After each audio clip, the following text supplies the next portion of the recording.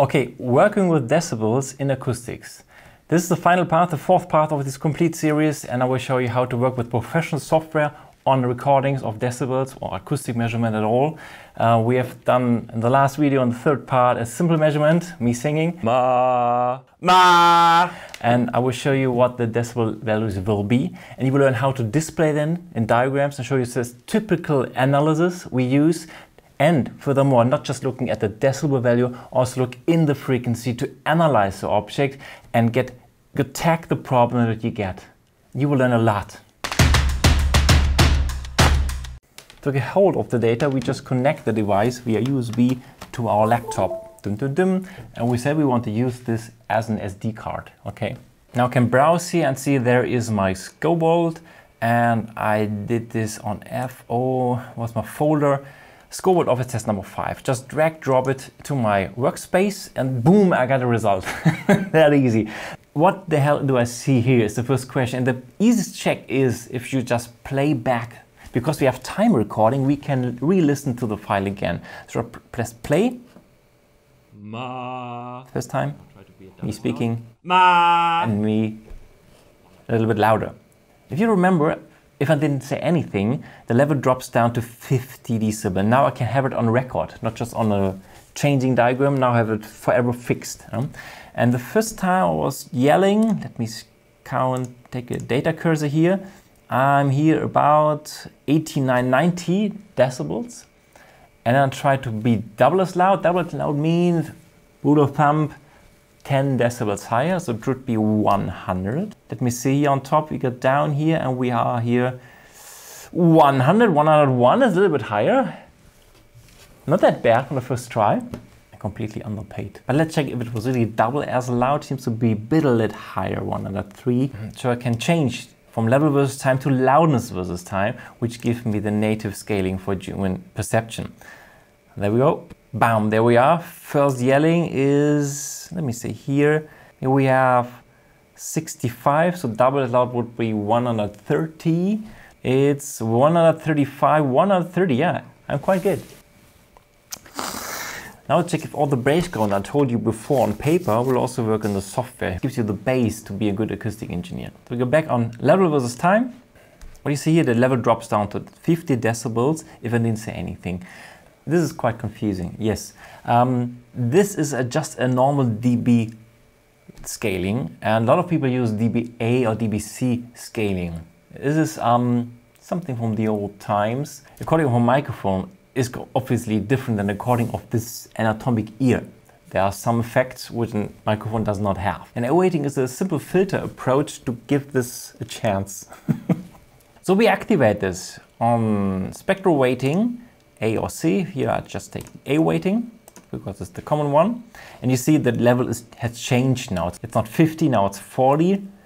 Because the lowest frequency which are in the building, coming from the street outside or from the air fan here, something I don't hear anymore, but it's in there, and this can be dropped down more to what I perceive.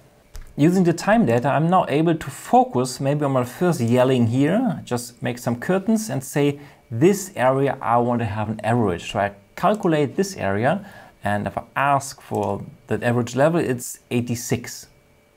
Let's remind, if we extend now for the double of the time, it was 2 seconds here. If I just double the time and there was almost silent and recalc again, remember 86 dropped to 83. Remember, double the size with no more input, it will drop only 3 decibel. Is it right? It's not just a strange thing for you because you have learned it in all other ways before you realize and understand it. Okay? You get in. It gives you strength.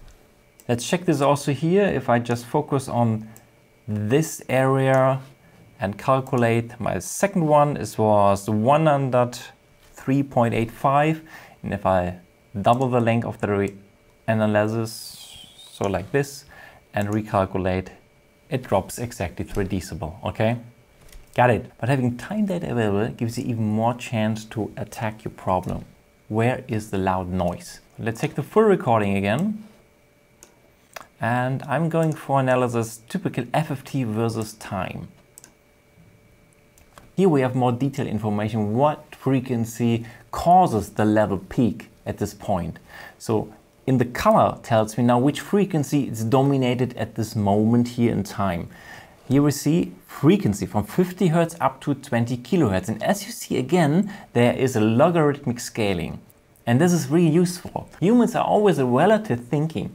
If I have 100 Hz, I can divide 100 from 110 Hz. If I have the 1000 Hz, I'm not care about is it 1000 or 1010. Then I care about is it 1000 and 1100. It's 10% higher. And with 10 kHz, I not care about 10 kHz and 10,010 Hz or 100, and it's 10,000 or 11,000 Hz. So always where you are relatively, is there any change? So this gives me the way I'm able to hear. On low frequency, higher frequency resolution, on high frequency, you can bring this together because you're not able to divide. If of course, I'm able to say I don't want a logarithmic scaling, I want to have linear scaling, and it would just go down. But this is not the way I will hear, okay? So it's completely usual and so clever to always use a logarithmic scaling if you want to distinguish between frequencies. If I want to just concentrate from here to there and press play, forward, backward. Yeah, got it? Let's zoom in. A lot of frequency in the same moment. It looks like a lot of noise sources are at the same time. The simple trick is check if there's a conjunction between the frequency. Right mouse click and go for harmonic cursor. And zoom it just down. You can see now we hit the frequency exactly. So this tells me it's double the time, 4 times the time, 6 times the time. All these noise you see coming from just one noise source. Okay, big help. If I want to raise the frequency resolution, I can just go here on the settings and say frequency resolution should be higher. And then I can see it much easier that these lines are just fitting perfectly on the point, okay? This is a harmonic effect, probably one noise source. As a final lesson, let's analyze a real measurement of a washing machine I made already. So there's a washing machine B, just drag drop it to my surface. And this is a full run, it's 1.5 hours.